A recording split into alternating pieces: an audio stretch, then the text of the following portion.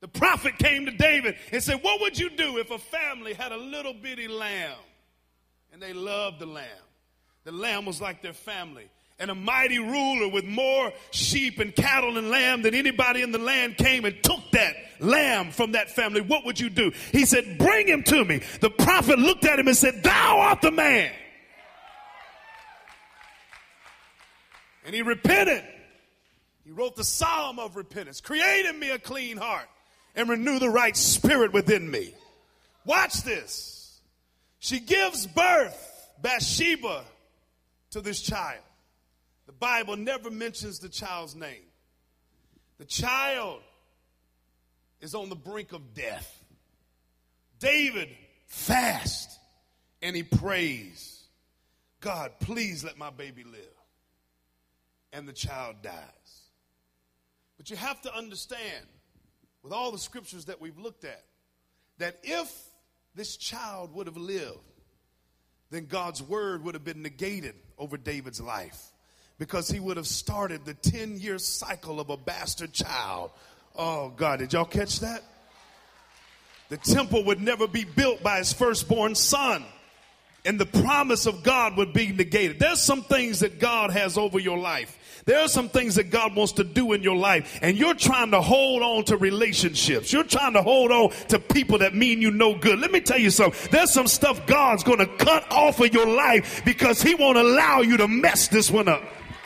Grab your neighbor and say, neighbor, God in 2013, he's not going to let you mess this thing up. There's some stuff you love, but God's going to let it die before he negates the word over your life. Grab somebody and tell them, say, my prophecy will come to pass. And whatever God has to cut out, whatever God has to cut off, God, I want you to do it. I'm not going to pray for it to live. I don't want to be with somebody that don't have purpose. I don't want to be connected to a job that's a dead-end job. I want to be connected to the prophecy over my life. High five your neighbor and say, neighbor, you can't mess this one up. You messed it up in the past. You made mistakes in the past. But from this day forward, God's not going to let you mess the dream up over your life. Somebody ought to shout hallelujah. As I close, this baby dies. David gets up and he cleans himself. Goes back to Bathsheba. Now she's his wife. Goes into Bathsheba. She gets pregnant with Solomon, and the child of promise is born. Grab your neighbor and say, neighbor, I'm pregnant with a promise. I've been through some struggles in my life. I've been down and out in some situations. God had to let some things die that were connected to me. God had to release me from situations from my past. But in 2013, I'm tired of being locked out. I'm tired of wandering around in the wilderness. 2013, I'm going into my promise. 2013, I'm walking in my destiny. High five three people and tell them, say, neighbor, this is my year to walk in my dream. Whatever God has to remove, whatever God has to shake, God, I want you to shake it loose. I want you to cut it off. I only want what you have for me. Somebody ought to shout hallelujah. High five somebody and tell them, say, neighbor, let's go in. As I get ready to close here, the Bible says in Psalm 66 and 12, thou hast caused men to ride over our heads. The literal translation means you've caused men to step down on top of us. How many of you are tired of people stepping on you? How many of you are tired of people stepping over you? Grab somebody and tell them, say, neighbor, I'm tired of folks stepping on me. This is my year. This is my season that I'm going to get up from under this pile and walk into my destiny. Shout it. He said, thou hast caused men to ride over our heads. We've been through the fire, but we didn't get burned. We've been through the water, but we didn't drown, and now you have brought us out. But I'm tired of coming out and going back in. This time I'm coming out, and I'm going in to my promise. Grab 3 people and shake their hand and tell them, say, neighbor, I'm going in into my miracle, into my healing, into my deliverance, into my change. You ought to give somebody a pull and tell them, let's go in. Shout it, shout it, shout it. Yeah. This side don't want to get with me. Let me preach to this side over here. They don't want to get. Y'all want this word?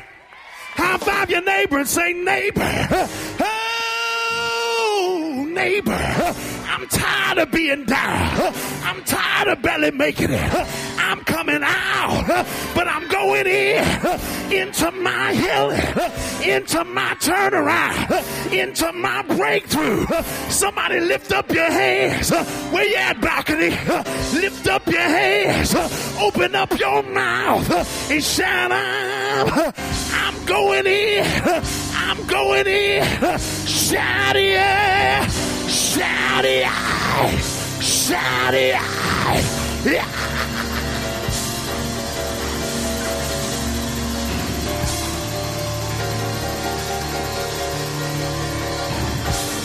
Lean on somebody and tell them, say, let's go in. Let's go in. I'm coming out of sickness. I'm coming out of bondage. I'm coming out of death. And I'm walking in divine healing. I'm walking in divine prosperity. Total family blessing is over my life. Why? Because I'm going in. I'm going in. Now listen, in the old church, oh Lord, when you would have a good service, when you would shout the house down, they would say, today we went in.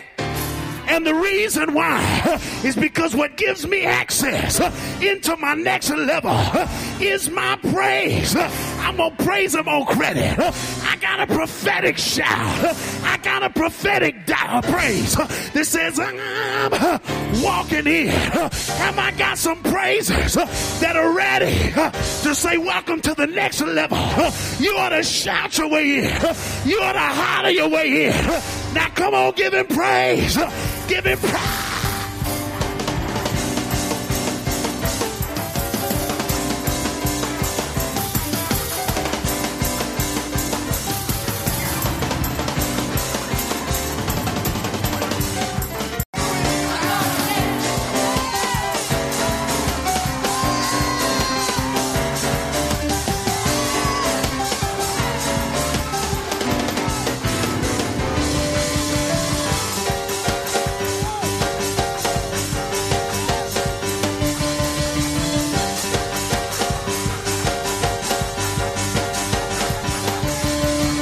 Lift up your hands and shout it, yeah.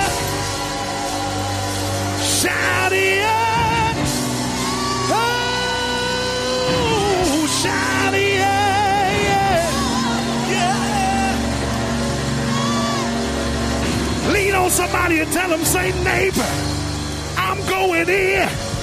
I'm going in. I'm tired of being locked out. And my praise is the access. My praise is the key that turns the lock. And I'm going in.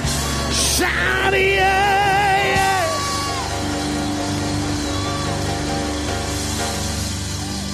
If you're ready for a breakthrough, if you're tired of being locked out, nobody leave this building.